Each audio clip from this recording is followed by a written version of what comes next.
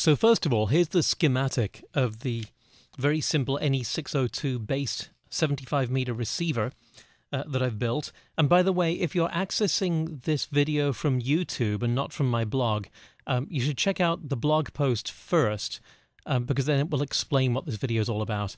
And there's a link to the blog post in the description underneath the YouTube video.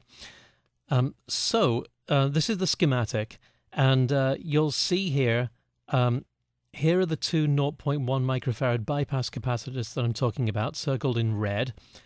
Also circled in blue is the 0.1 microfarad coupling capacitor. We're going to leave that in because obviously if we took that out, we wouldn't hear a thing, because that's what couples audio from the output of the NE602 chip to the input of the LM386 AF amplifier chip.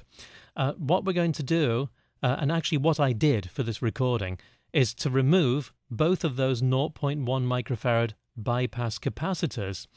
And then what I did while I was listening, I did hear some breakthrough from a nearby station, some RF breaking through. And then what I did was to replace one of the 0.1 microfarad bypass capacitors, the one closest to the NE602 chip, and I heard the breakthrough go away, and I think you will too when you hear this recording. We'll start the recording with the 0.1 microfarad bypass capacitor in. J6DQR, W3DRM. Remove the capacitor while we hear more high frequencies. And then let's tune away. But listen, hear that breakthrough? You can still hear him in the background. Listen. And then put the capacitor back in, and that breakthrough goes away. Take it out. Hear the breakthrough again. Put it back in. Breakthrough goes away. Remove it, and straight away you hear that station again.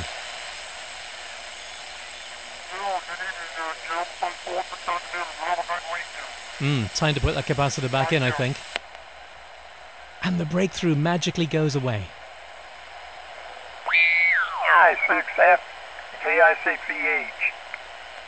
Sounds good, doesn't it? KB7EKC. W6EKR, Aromas. W6EKR, good morning. Yeah, good evening there, Walt. Thanks a lot for checking in, and have a good weekend. You too, Ray, thank you. Notice how when I put that capacitor in, it also helps to shape the audio, cuts out some of the high frequency, it makes it much more pleasant to listen to. Let's take it out once more, listen to the difference. Oh, and you can hear the breakthrough again. So, as well as cutting down on that breakthrough, it also shapes the audio and makes it much nicer to listen to. And although I didn't show you on this particular recording, when you add the other capacitor, the bypass capacitor from the pin of the input pin of the LM386 to ground, that actually has the effect of shaping the audio a little bit more and cutting down on even more of the high frequency hiss.